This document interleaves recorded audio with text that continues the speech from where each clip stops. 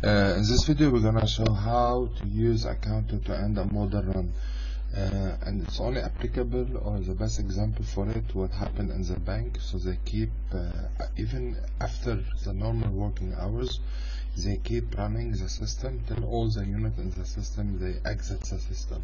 So it's not controlled by the working hours, it's just controlled by two factors: the working hours has passed, has finished, and the system is empty. So let's see how it works. So here by default we specified infinite number of units, but any entity created after 5 or 10 minutes it will go straight to dispose. 510 minutes is almost about 8 hours and a half.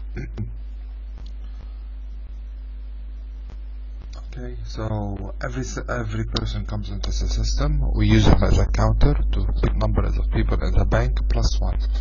And every person exits the system, we count it as -1. Okay, and by default, so when we're gonna see it as an expression. So when we have the t now greater than length of the day is equal 510 minutes, and number of counter, which is the bank equal to 0, the system will stop. Okay, the system will stop, which is the record here, which is the end run.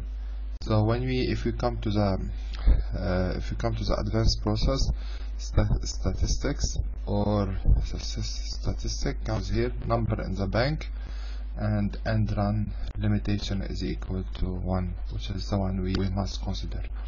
So I'm gonna consider again. So when we come to the record here, the record, the value will be incremented if this value is okay and it is applicable. So in a way, increment or +1 on the value if this expression is correct.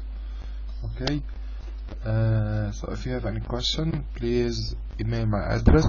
Email me. The email address is provided in the box below. Thank you.